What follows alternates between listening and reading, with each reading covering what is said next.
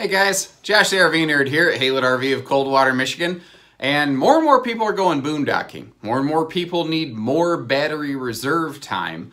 But fewer and fewer of us know how to do that. That's why I kind of want to put this together, because one of the things that a lot of people are going to want to know is, how do I add more batteries to my camper?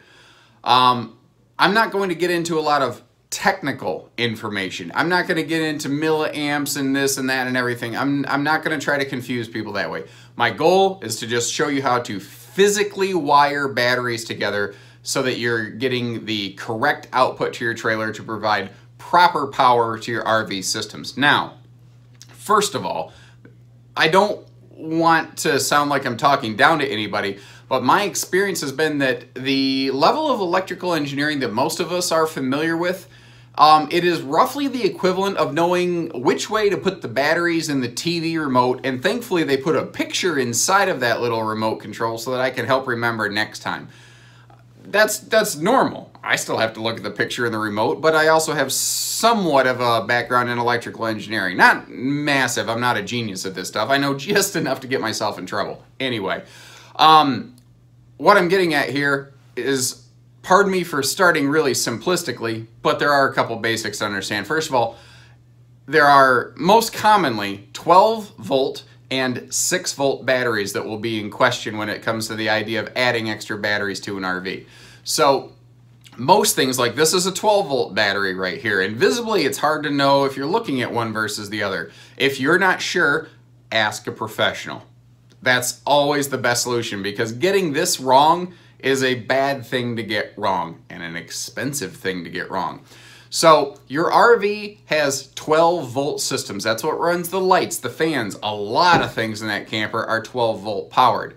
Well, normally a single 12 volt battery will get that job done just fine. Now, for the sake of ease and simplicity, I'm going to use some color coding here. And to help you remember it, I kind of have the little mnemonic: red is hot, black is not. Now, RV color coding is not always really consistent. Sometimes white is hot, sometimes white is negative. It depends, but for this demonstration right here, red is positive, black is negative. So first of all, starting with the ultra basics, how do we wire up a single 12 volt battery? Now, this part is going to be laughably simplistic. I don't believe anyone will have too much of a challenge understanding this right here, especially with the color coding that I have going on. So you take the hot line, or positive line, from the trailer, and it goes to the positive line, or the positive post on the battery. It's got a little plus on it to give you a little cheat sheet. Even a guy like me can understand that. And then obviously the other side is just by default your negative line, so you're going to hook your trailer to negative line. Now you have a smooth continuous circuit of electricity through the battery to the RV. This part is not hard to understand. I'm not going to belabor this too awful much right here.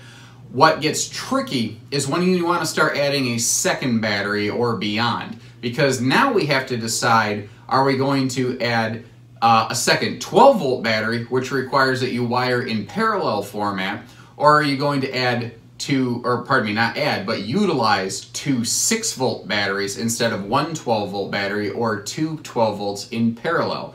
When you have two 6 volts, you put them in series so they add up to equal 12 volts. So instead of just explaining all that, let's take a quick second to actually show you how do you wire these things together, because that's kind of probably why you're watching this in the first place.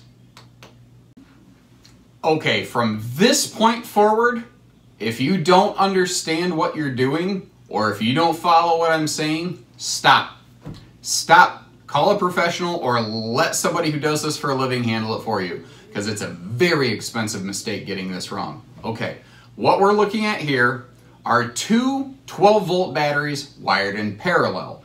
So it's not 12 plus 12 equals 24 volts. When you're in parallel, you maintain a 24 volt system. So this line right here represents the trailer. So the trailer's hot line connects to the positive post, and it loops to the other positive post. Now, very similarly, the trailer's negative post connects to the final battery and then loops to the first one. Now, what's cool about this is you can basically duplicate this as many times as you need. Like some campers, like Eagles, a lot of your big Jaycos, they can be wired for like 4 to 6 batteries. Well, you know, this is a very easy thing to just say, okay, just daisy chain the next one onto it. And all you do is just repeat the pattern, positive to positive, negative to negative. The only thing is, the first battery in the chain connects to the trailer with the positive line, and the last battery in the chain connects to the trailer with the negative line. Again, this is not extremely hard to understand. And the little diagram that I might be popping up here, there, from point to point, I'm going to like basically leave a link to that so that you could download that to your phone or something like that if you want to. So if you need to have a little pocket reference, I'm going to make that available to you so you don't constantly have to refer back to this video and listen to me talk over and over again, because trust me, my wife will agree that, you know, enough is enough every now and then. All right, now what we're looking at here is two batteries wired in series, meaning the voltage of each battery is added together. In the case of an RV, you don't want two 12-volt batteries wired in series, because then you're pumping 24 volts into your RV. When something's made for 12 and you give it 24, this is not a case where more is better. This is a bad thing.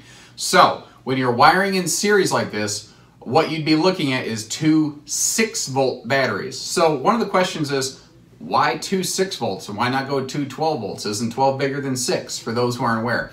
The reason that people do this is that 6-volt batteries have significantly more reserve, meaning more time boondocking between recharges. That you have more power in reserve, bigger batteries in a sense, because the cells inside the batteries themselves are much bigger. It will give you probably at least twice the boondock dry camping time, if not more. It's very impressive how much more power 6-volt batteries have.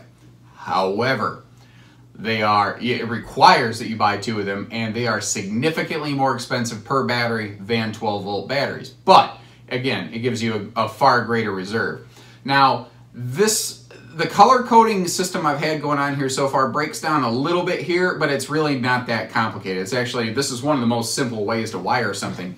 So we have the trailer comes in to the positive line on battery number 1.